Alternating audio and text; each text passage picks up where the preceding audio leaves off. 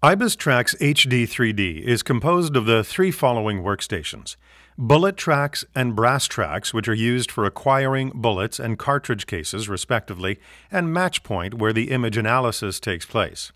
Bullet tracks can be used to automatically acquire damaged and undamaged bullets. When acquiring an undamaged bullet, first mount it in the holder between the rubber collets, and then attach the magnetic holder to the bullet tracks acquisition unit.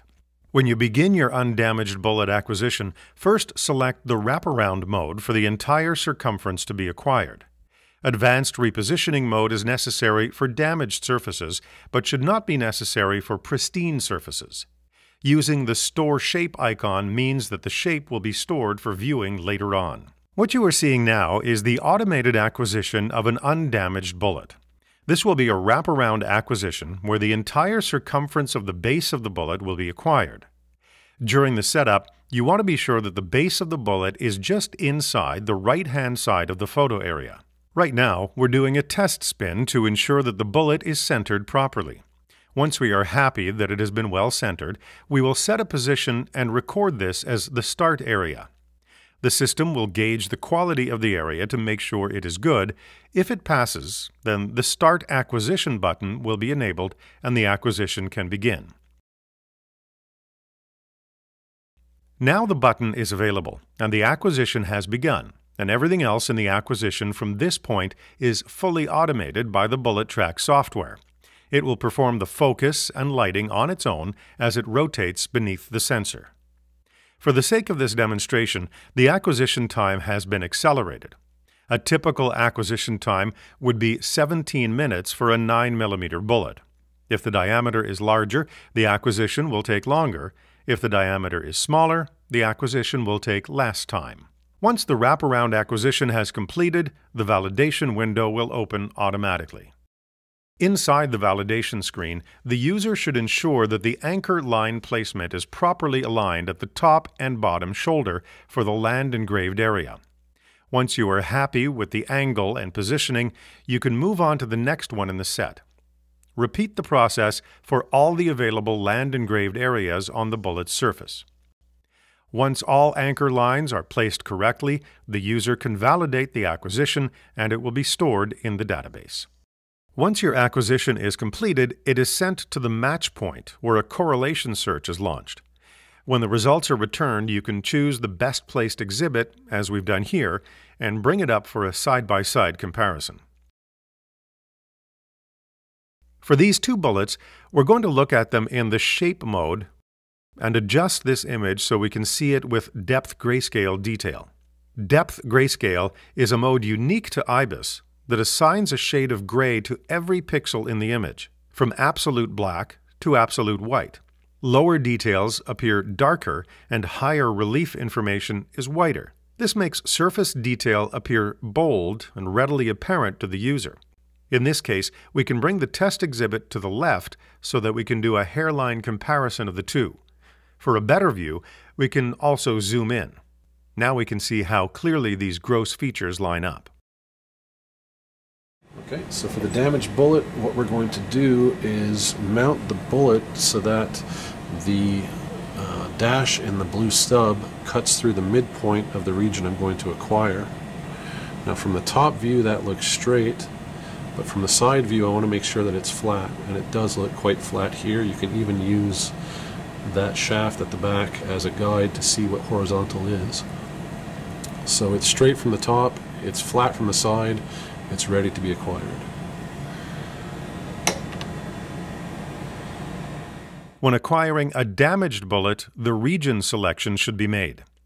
This is because there is less than 100% of the bullet's circumference to acquire, so just partial regions will be done.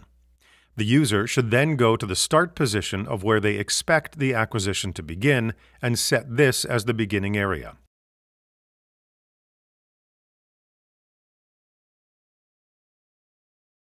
Once it is properly aligned, the system will validate the positioning and accept it as the start position. With the top position accepted, the user can now advance to the lower area to set where the acquisition will end. In this case, the damaged bullet will have an acquisition that encompasses two land engraved areas. Here, the focus will be regained and the position will be slightly adjusted, and the user will then set this as the end position so that the system can validate for quality. Once both positions have been set, the user can begin the acquisition.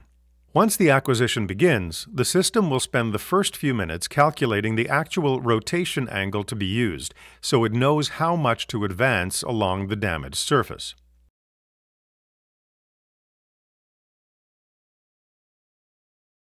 With the rotation angle calculated, the true acquisition of the surface can begin.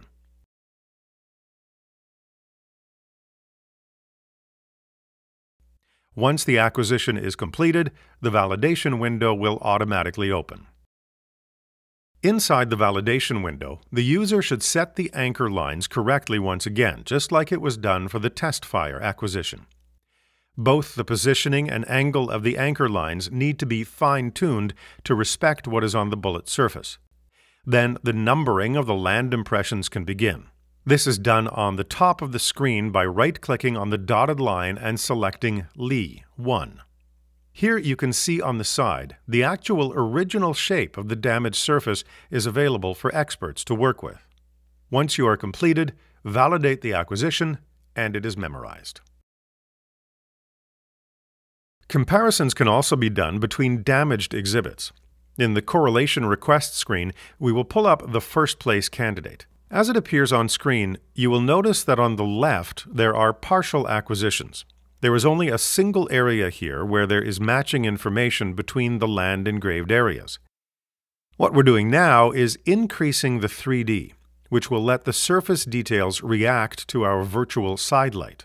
Much like on the comparison microscope, you can make adjustments to the shadows on screen so that each and every firearms examiner can personalize the level of detail so that they can see their preferred view using dynamic real-time adjustments. And that makes it easier for experts to decide if there is enough common information between the two exhibits that it's worthwhile to bring the evidence into the lab and do a comparison under the comparison microscope.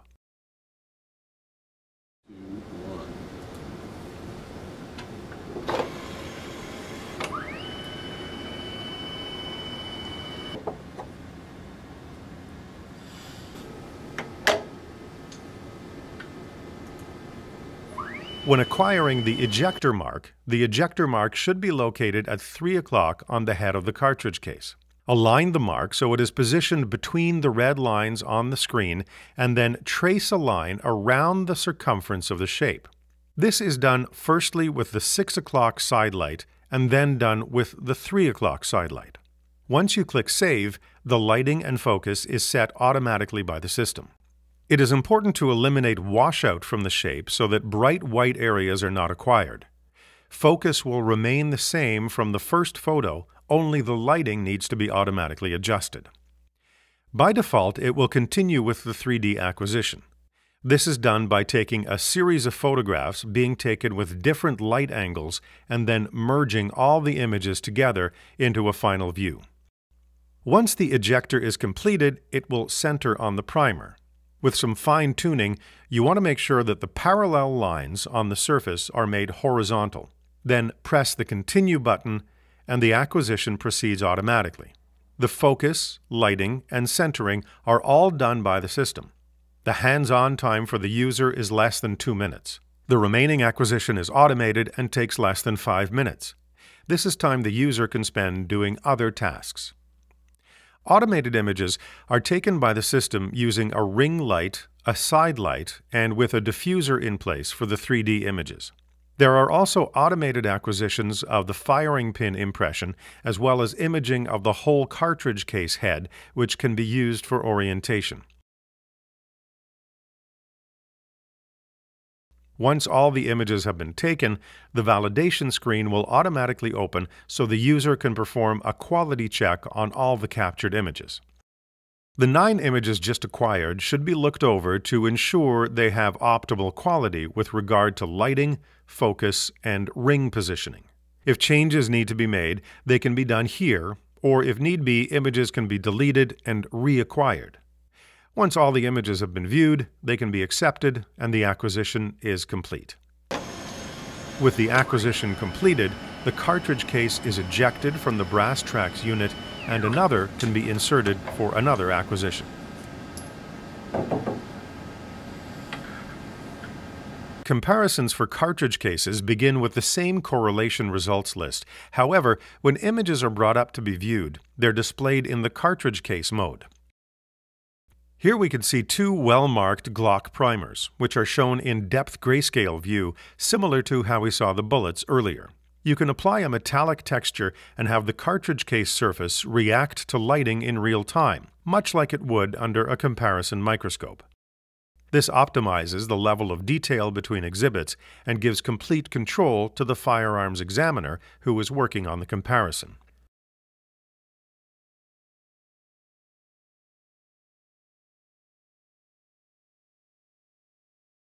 Here's another comparison between two cartridge cases.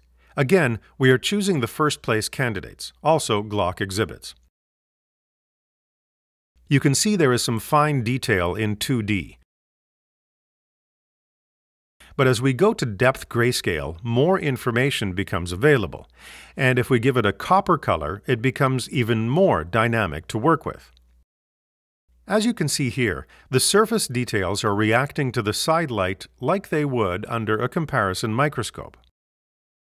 Once we line up the exhibits, we will turn on a feature called the Hairline Profile Meter.